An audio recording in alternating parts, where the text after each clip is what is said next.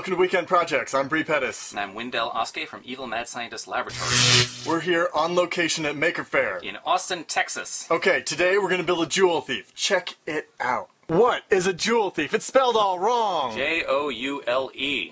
A Joule Thief is a very simple circuit you can build that can drive a white or a blue LED from a single battery cell, even when the battery is almost dead. I've got a coin cell here that's 3 volts, and I've got a blue LED that requires 3 volts to light up.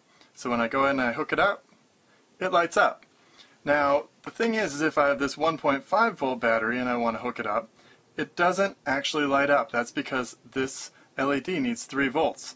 Now there's a workaround. This is where the Joule Thief comes in. If I hook up the Joule Thief to a 1.5 volt battery, check that out. It's bright as can be, and that's the magic of the Joule Thief. We learned about this project from Big Clive. Check out this URL to go see where we got inspired to do this. First, we need either a white or a blue LED. We need a 1K ohm resistor. We need a basic small signal NPN transistor, for example a 2N3904, one of the really common types. And we need a ferrite toroid. This is something you might find inside an old power supply or radio, often wrapped up with wire, but you can take the wire off and get just the toroid. We also are going to need some wire, which we're going to wrap around that toroid. So we have our 2 colors of wire here.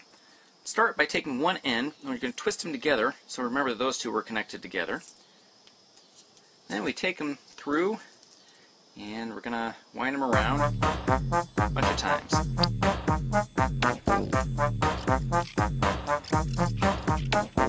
Now we have a red and a blue from one side, and a red and a blue from the other side. So we're going to take one red, one blue from each side, and we're going to attach them together, and these 2 are going to go off their own ways. So these 2 we're going to strip and solder together.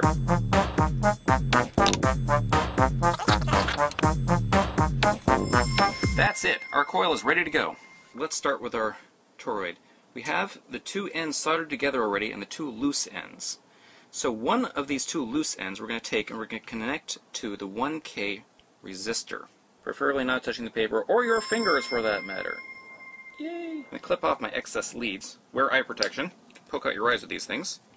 Next we're going to take the transistor. Take the 2 outer leads and bend them outwards even further, so we have plenty of room to solder.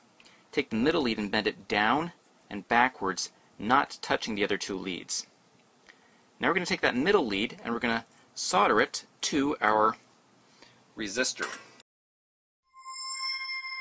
So a typical LED, and we're using a really big one here, has a flat side. It also has a long lead and a short lead. Usually the flat side is the same one that has the short lead. We're going to take these 2 leads and we're going to splay them apart, kind of like we do with the transistor leads. And then we're going to take these and we're going to attach them across the transistor like so. The last thing we need to solder is this other wire from the coil to this lead on the right side of the transistor. Hook this loose lead from the LED up to the negative side of the battery, and this side up to the positive. And look, it works! Yay! And here's the battery that my camera told me was dead.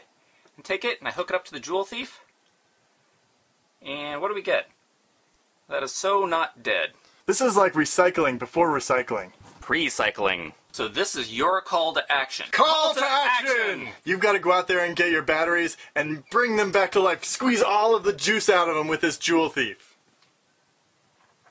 That's when I should have said have a good weekend. Have a great weekend.